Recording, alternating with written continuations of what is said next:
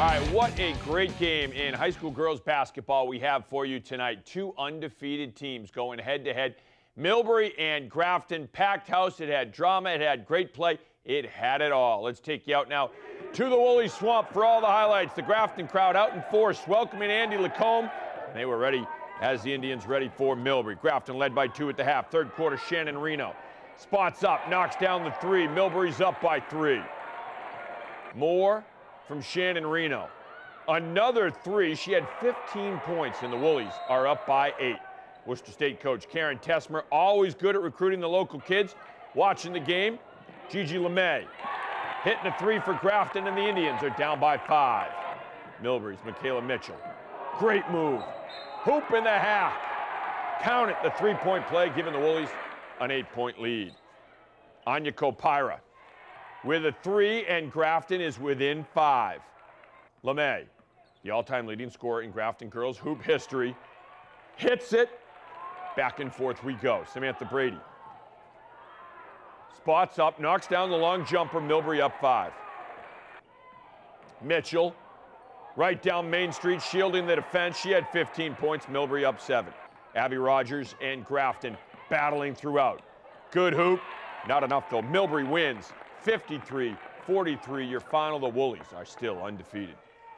Jimmy Riley, one of the all-time best. One of your officials tonight. Northbridge and Uxbridge, the battle of the bridges in girls hoop. First quarter, Northbridge's Maria Cray knocking it down. Rams up by 5. Cray, sweet move right here. A little step through the defense.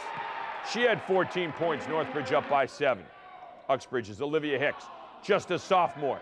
The rebound, the hoop and the harm.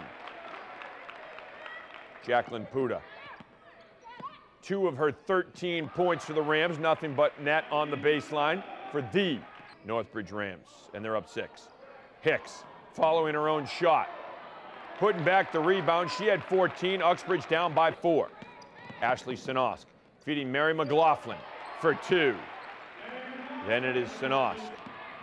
The strong drive, the layup. Northbridge up 6. Northbridge goes on to win this one 52-38. Northbridge is 9-2, 6-0 in the Swickle. Holy Name hosting Quaboag in girls hoop.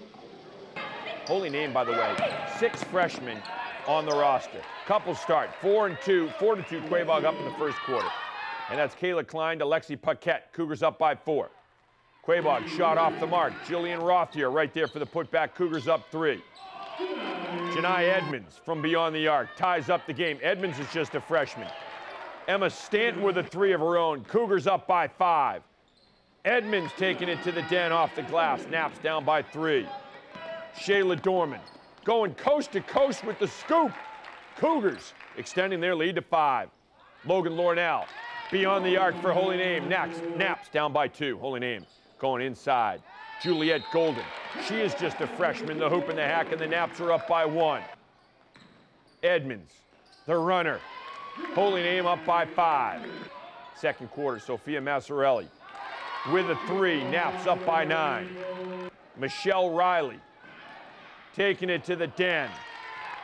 Holy Name up 11. Riley's just a sophomore. Holy Name goes on to win this one 60-41 is your final. The Battle of Breezy Bend for the kids at Lester and David Prouty High Schools. That's all you need to say. It is one of the great rivalries in Central Mass. Tomorrow night, it is boys hoop, adding another chapter to that rivalry, and you can bet that the undefeated David Prouty boys basketball team will be ready for Lester. Definitely a different atmosphere just with Lester, with any sport, really. Thanksgiving, same thing. But it's always a good game against Lester, you know. It's going to come down to the wire, probably.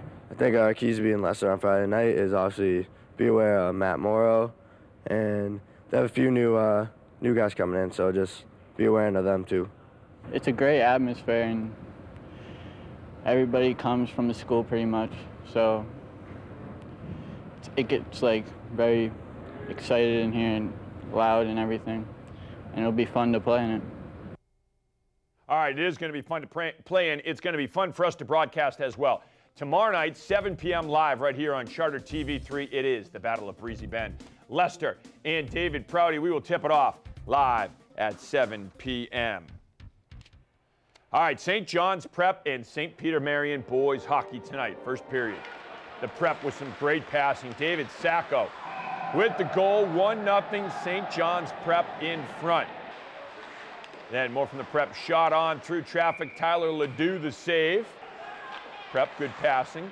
Wrister from the slot. Ledoux, nice save. Squaring up to the shooter. Prep continuing to pressure.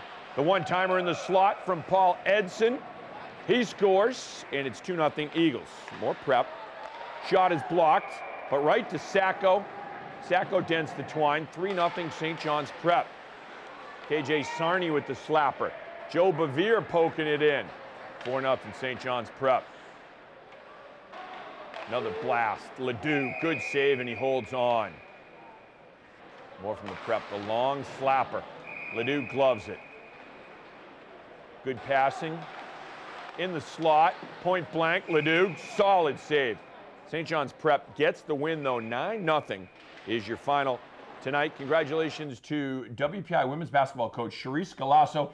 She got her 300th career win tonight. So congratulations to Cherise. She's done a phenomenal job with that WPI team. And always great for me to see St. John's Prep hockey out there. I remember as a kid going to the Boston Garden with my father, watching Bobby Carpenter play for the Prep, former #1 overall pick in the NHL draft, U.S. kid from Massachusetts, and he was on the cover of Sports Illustrated. It was a big deal back then. Absolutely. That's our show for tonight. For Kevin Shea, I'm Catherine Andrioli. Thanks for watching Worcester News Tonight. We'll see you back here tomorrow at 6.